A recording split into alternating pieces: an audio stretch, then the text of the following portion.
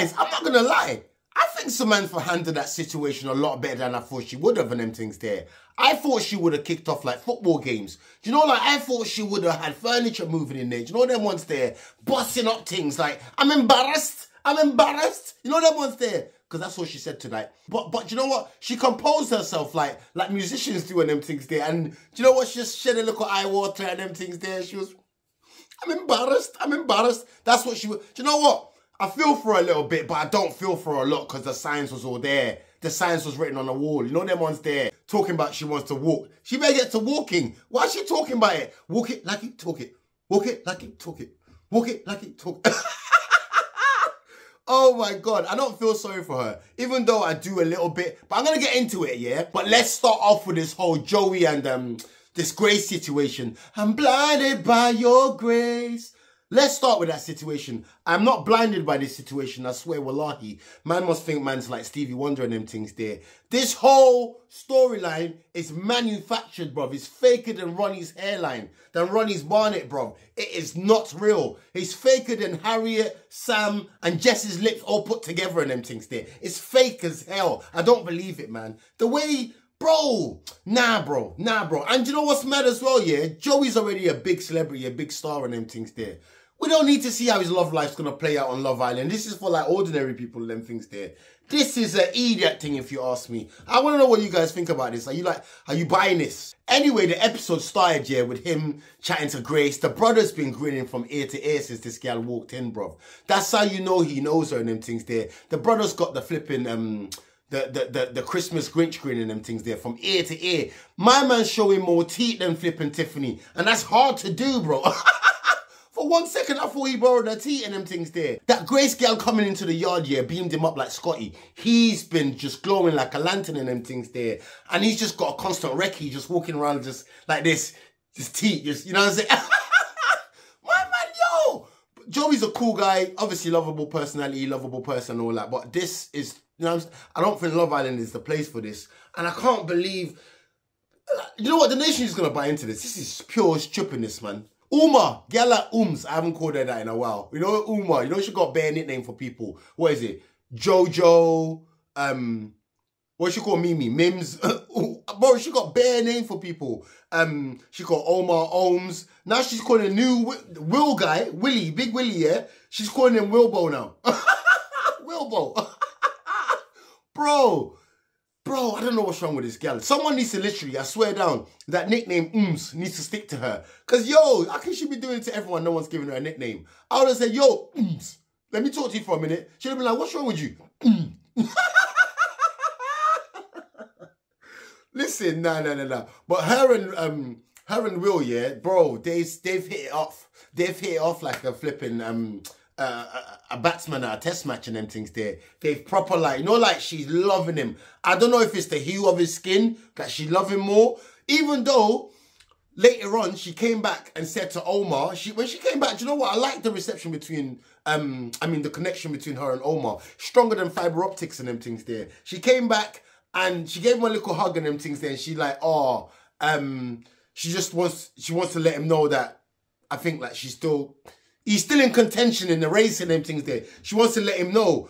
But I think she's just keeping her options open. Because she's a pretty girl, yeah, I think she's used to having bare man just chasing her like a thief and stuff. Do you know what I mean? So I think she's just keeping Omar there because just having this Wilbo guy with his dry haircut and them things there, it's not going to do, innit? So she got, you know what I'm saying? She got Wilbo there, you know, and then she got Ohms. You know what I'm saying? Bro, I don't even think she likes either of them that much. Do you know what I'm saying? I just think Wilbo is closer to like what she usually goes for. And you know what makes sense about this whole Joey and Gracie things as well? How it's just fake, bruv, yeah? Yes, he's been coupled up with Samantha, but no girls really tried to approach him. He didn't try to move to no other girl, no, nothing. It's like he was waiting for this gal just to specifically come in the yard. I'm not buying it, man. Allow me, bro. Allow it, fam. Man like Kieran, he had to go find his kahunas because he's been looking for them for the last 24 hours. Because he's been trying to break it to this gal, spill the beans to her about how he really wanted to kiss Grace in the challenge. But he had to settle for her and them things there.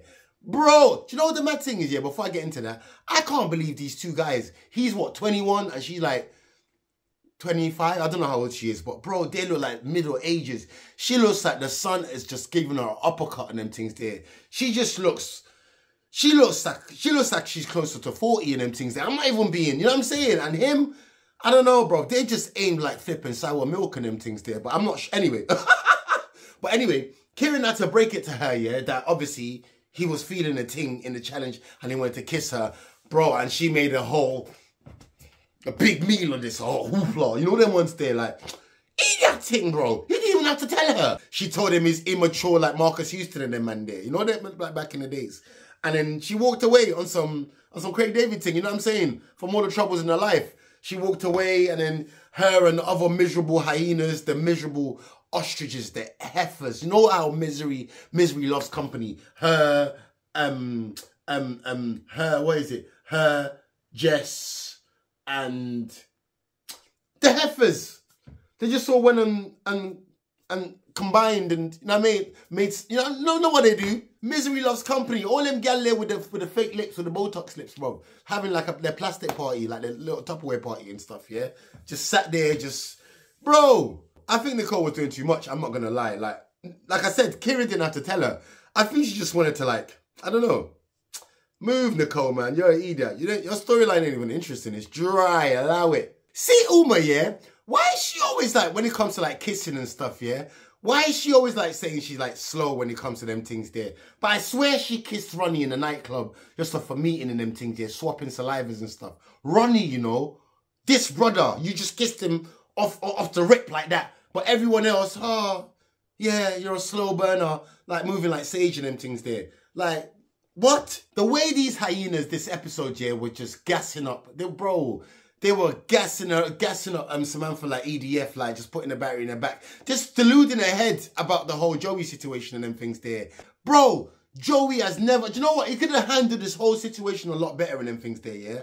But he's never, remind me what episode where he said that he wanted her and them things there. Remember, she's the fan. She is the fan. She's the one with his autographs. She's the one knowing about all his life and them things there. She's the 69 God. It's her. She always knew she was going to be in this position, but bro, you know when these girls just live in their little bubbles in their head? That's what they all do, all these girls. Like, even Harriet. I love Harriet as well, yeah? She's just as delusional as they come as well, thinking Ronnie's going to be loyal to her. Ronnie can't even be loyal to your scalp and them things there. You think he's going to be loyal to you? Come and allow it, bro. These girls, like, bro, and you know what? One more thing as well. Harriet's hair. Wow. Harriet's hair is just mad. Why can't someone tell her? She looks like she'd be riding a motorbike without a helmet and them things there. You know them ones there in 100 miles an hour wind, just mashing up her hair. Her hair just looks furious. You know them ones there? Her hair looks like it's doing gang signs and stuff. It's just mad. The layers are not layering. It just looks chaotic. It just looks hectic up there. You know them ones there? Someone needs to help her, man. That's dread, man. And they keep zooming in on it as well. They keep zooming in on it. They're doing the gal dirty, I'm telling you. But Harriet is good people still. Oh my God. Her hair is wilder than Jumanji. But the guys came back from the villa that they went to and all them things, this little sleepover villa. They came back and a debrief was setting them things there. Obviously, Joey went and told the guys, whatever. The girls, oh my God, if looks could kill. And you know, like Samantha, you know I've always called her Stifler's mum. She's got that, I don't know, I feel like she got that Stonehenge kind of face. You know them ones there? Her face looks like, you know, like Mount Rushmore. It looks like, no, if looks could, she looks like she could kill with her looks and them things there. Obviously, she had her glasses on, but you can tell through the glasses when Grace was telling a story and stuff. Especially when Grace was talking about how they picked off from where they left off last year and them things there, and how they've clicked like floor tiles and stuff. And yo, she wants to, I'm telling you, she wants to move something around there. You know what I'm saying? Ronnie, this Quagmire brother, Lord Farquaad, yeah, bro, this brother, yeah, I swear down. This guy, yeah, you gotta rate him sometime. His game is mad. I don't know what they see in him. I don't know if these girls got bare muku in their eyes and their eyes a bit coated. They got cataracts in it and them things there. I don't know what it is, but there's loads of them. Maybe it's a Ronnie symptom they got. God knows. I don't know. This guy looks like a Turkish helmet. But anyway, Ronnie came back and he told my gal straight away, Harriet, that him and Mummy Shark, the gal Tiffany, they kissed and they had a little moment. The ambience was right, the light was dim and them things there, and they had a little moment and stuff. And Harriet is such a, Harriet's just soft. She's like baby doo-doo soft. You know them ones there. Harriet's just like, okay, cool. Like, okay, oh, thanks for telling me and all them things there. With her hair just looking like that's wild and stuff, do you know what I mean? And, bro, it's crazy, bro. It's crazy, like, this is why she's going to get stepped over, like, welcome back to them things. They just, man's going to just wipe their feet on her. Because how you taking that? You should have just grabbed his hair and just ripped it off. Because I know they know it's not real. Like, if I was dating Ronnie and he peed me off one day, I will wait till he's in public and take off his hairpiece. Say it.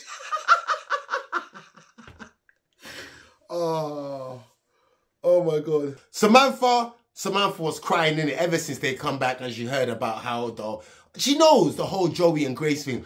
See, a lot of people feel sorry for Samantha, yeah. I feel sorry for her as well on a human level, yeah. I do feel sorry for her because you don't want to see people in tears and crying and all that stuff, yeah. But she played herself. Congratulations, you played yourself. She played herself, I'm telling you. Listen, yeah. Joey, like she said, Joey's a PDA person. A lot of people are saying that on Essex. I don't watch one of them things there. They say he's a PDA person. He shows a lot of like affection outside and kisses, hugs and holds people's hand. He has never done any of that with you. None of that. Bro, nobody ever thought her and Ronnie, her and Joey was ever going to be together. She always came across as a fan, as like, oh, somebody, sir, can I have your autograph? You know them Oliver Twist can I have some more kind of people. You know them ones there, beggy. She always come across like a fan. So for you as a fan to think you're going to get with your idol, that's already weird. All right, you're in Love Island where people got a couple up. You're coupled up with him, sleep in the same bed. That's as far as you're going to get. Don't think there was anything going to come out of this. And the reality has just blossomed upon her when a very, very nice girl, that's probably the kind of girl that he would go for, in reality, other than this Jodie Shaw, Samantha looking girl, yeah, like, it's hit her that, yo, it's just, you know when the truth just, you know when you smell the truth is, you know when you smell the truth of them things there, you know when you smell what the rock is cooking. That's what, like, I feel bad for her, like I said, on a human level, but I don't feel like Joey sold her any, do you know what I'm saying? Don't get me wrong, when he came back, or before he went, he could have spoke to her and made her feel a bit better and them things there. But yo, she's a grown woman, man. Allow it. You know them ones there. Anyway, she was crying on the terrace. Jess, it's the best thing she's ever done this whole series, yeah. Jess was comforting her and all them things there, make her feel better and stuff. Joey came looking for her. And, bro, he got sent back like return mail. I swear down, wallahi, they sent him back. And then after, he went and done this whole dramatic thing when he started walking around in circles and the cameras captured him. This guy's an actor. Man, I should start calling him Giuseppe and them things there. This guy's an actor, blood. Trust me. He's, bro, he knows the cameras are there. Anyway, nighttime comes. You know how the nighttime comes? Because the nighttime is the right time. Joey and Sam eventually had their chat. And she's like, I'm embarrassed. That's what she kept saying the whole episode. She's embarrassed and she was saying she feels like a placeholder and them things there. And Joey's right. Facts. As soon as that girl walked in here, Grace, yeah, literally, she didn't even attempt to even try with Joey or even, she just gave up hope. She might as well just walked out. She keeps talking about, I feel like walking out. Walk out, man. I hate when people just say stuff and don't do it. You should just go. And you know, back in Big Brother, I can't remember back in the day, someone just scaled a fence and them things there. That's what you should be doing. Don't talk about it, be about it. You know them ones there? Like, Joey told her, do you know what is, yeah? I actually genuinely think Joey cares for her as a person, as a friend, not as a partner. But that's why he's saying to her at the end, like, let me be there for you. And she's like, oh, fuck off. Shut up, man. Hello, dash a babysitter her. Like, shut up. Shut up, man. She's chatting pop, man. Then she asked Uma how Joey and the girl, Grace, was in the other house, yeah? And Uma just rubbed the salt in the wound. Uma was just telling her the truth. She weren't doing it to be, like, spiteful and them things there. She's just like, yeah, there was how you would have wanted to be with him. Wow! You know that was there. Sean, I swear down. Sean is another brother, yeah. He needs to walk. I'm actually sick of this shoot now. Like, I know a couple of people find him cute, furry, and just like, you know what I'm saying, cuddly and them things there. Bruv, I find him irritating. I just want to dash something at him. He was chatting to the gal again today about pick and mix and what flavours she likes and sherbets and them things.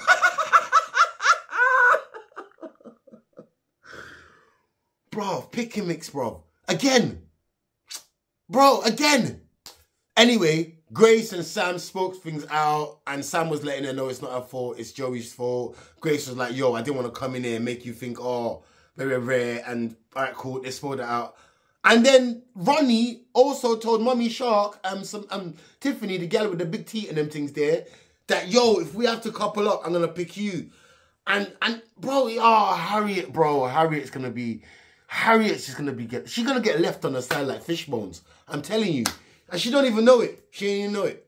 She ain't even know it. Then Joey and Grace had a little snuggy little nice session outside. The way Joey kisses that girl, they're more than just, listen, Joey slapped his whole lips on her and them things there.